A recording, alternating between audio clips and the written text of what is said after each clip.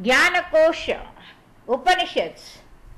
ओम गणानां त्वा गणपतिगुं हवामहे कविं कवीनामुपवज्रमस्तमं ज्येष्ठराजं ब्रह्मणान् ब्रह्मणस्पदान शृण्वन्नोतिभिस्तीदसादनम्।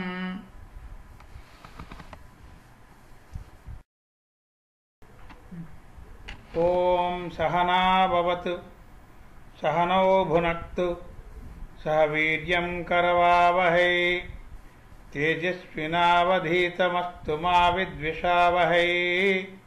ओम शांति शांति शांति। ओम पूर्णमिदं पूर्णमदः पूर्णात् पूर्णमुदच्यते पूर्णस्य पूर्णमादाय पूर्णमेवावशिष्यते। ओम शांति शांति शांति। Krishna Yajurveda Upanishads, Traitreya Upanishad, Brahmanda Valli. May He protect us both together. May He nourish us both together. May we both acquire strength together. Let our study be brilliant. May we not cavil at each other. Om peace, peace, peace. The knower of Brahman attains the highest. Here is a verse uttering that very fact. Brahma is truth, knowledge and infinite. He who knows that Brahma as existing in the intellect, lodged in the supreme space in the heart, enjoys as identified with the all-knowing Brahman all desirable things simultaneously. From that Brahman, which is the self, was produced space, from space emerged air, from air was born fire, from fire was created water, from water sprang up earth, from earth were born the herbs, from the herbs was produced food, from food was born man. That man, such as he is a product of the essence of food. Of him this indeed is the head, this is the southern side, this is the northern side, this is the self, this is the stabilizing tail. Here is a verse pertaining to that very fact. All beings that rest on the earth are born verily from food. Besides, they live on food, and at the end they get merged in food. Food was verily born before all creatures. Therefore, it is called the medicine for all. Those who worship which food, as Brahman acquired all the food. Food was verily born before all creatures. Therefore, it is called the medicine for all. Creatures are born of food. Being born, they grow by food, since it is eaten and it eats the creatures. It is called food. As compared with this self made of essence of food, as said before, there is another inner self which is made of air. By that is this one filled. This self is also of the human form. Its human form takes after the human form of that earlier one. Of this prana is the head, Vayana is the southern side, Apana is the northern side, space is the self, the earth is the tail that stabilizes. Pertaining to that is this.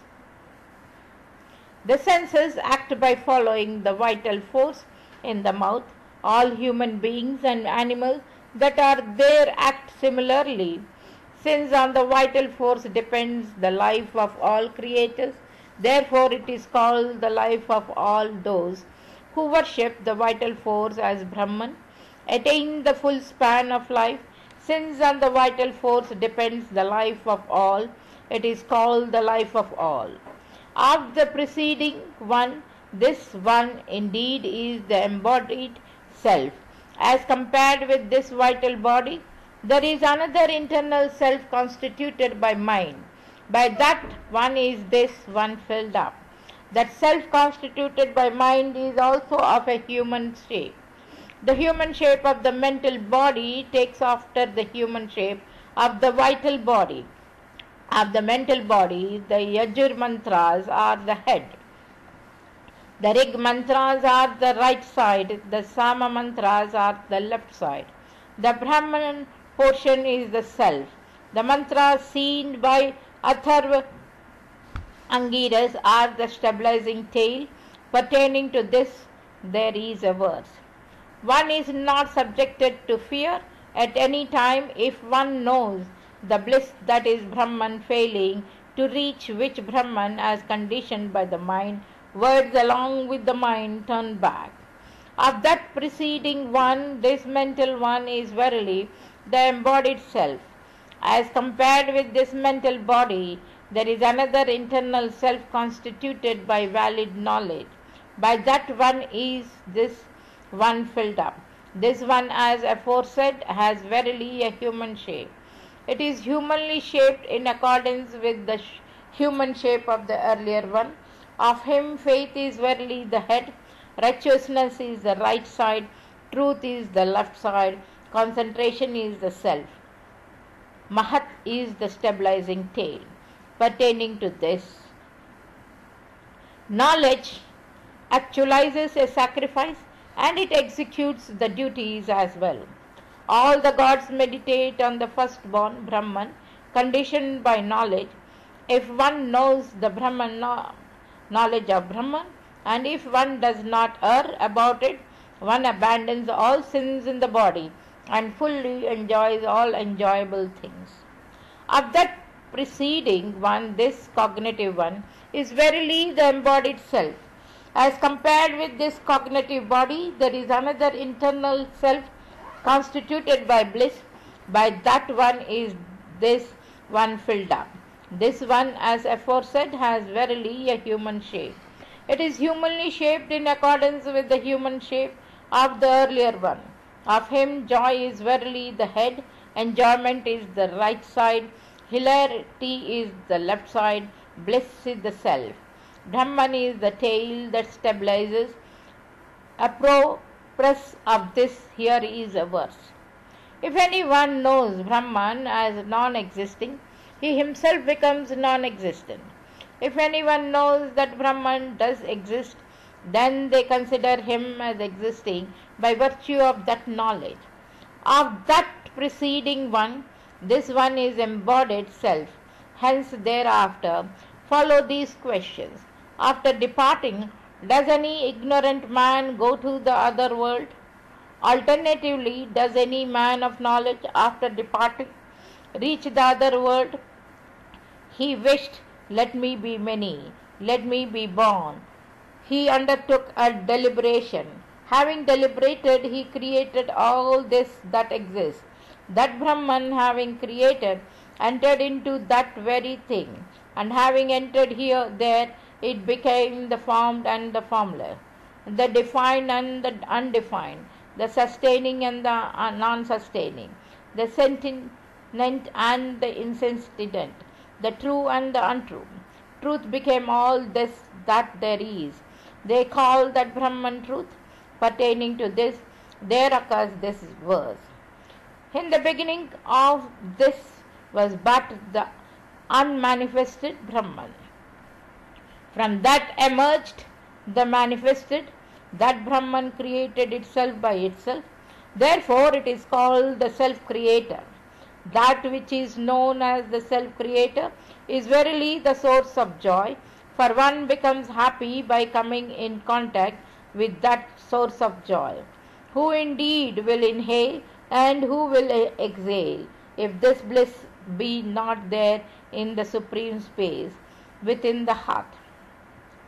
This one indeed enlivens, for whenever an aspirant gets fearlessly established in this unperceivable, bodiless, inexpressible and unsupporting Brahman, he reaches the state of fearlessness. For whenever the aspirant creates the slightest difference in it, he is smitten with fear.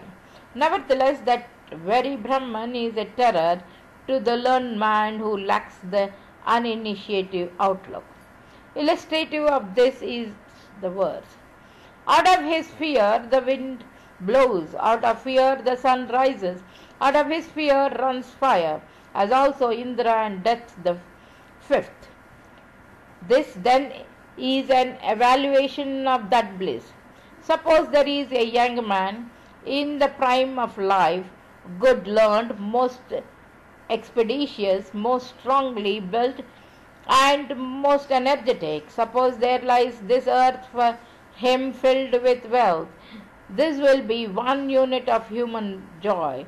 If this human joy be multiplied 100 times, it is one joy of the man, Gandharvas, and so also of a follower of the Vedas, unaffected by desires.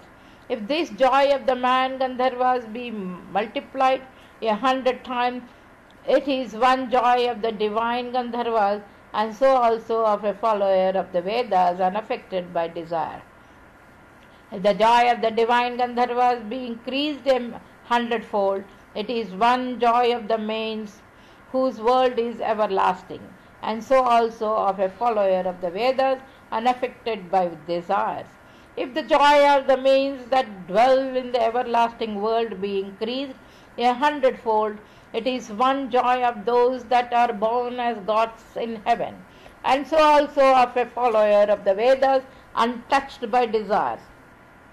If the joy of those that are born as gods in heaven be multiplied 100-fold, it is one joy of the gods called the Karma Devas, who reach the gods through Vedic rites, and so also of a follower of the Vedas, unaffected by desires.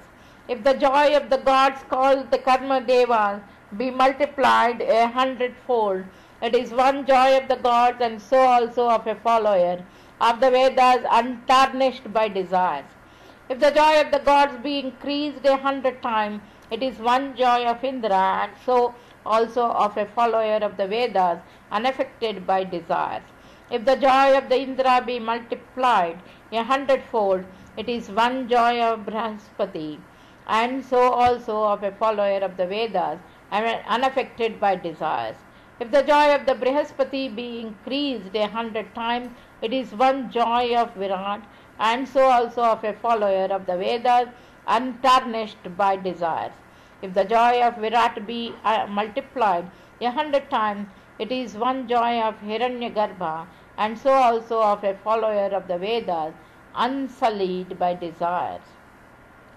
He that is here in the human person and he that is there in the sun are one. He who knows thus attains, after desisting from this world, this self-made of food, attains this self-made of vital force, attains this self-made of mind, attains this self-made of intelligence, attains this self-made of bliss. Expressive of this, there occurs this verse. The enlightened man is not afraid of anything after realizing that bliss of Brahman, failing to reach which words turn back along with the mind. Him indeed this remorse does not afflict. Why did I not perform good deeds, and why did I perform bad deeds? He who is that enlightened strengthens the self with which these two are identical. For it is he indeed who knows thus that can strengthen the self which these two really are. This is the secret of teaching.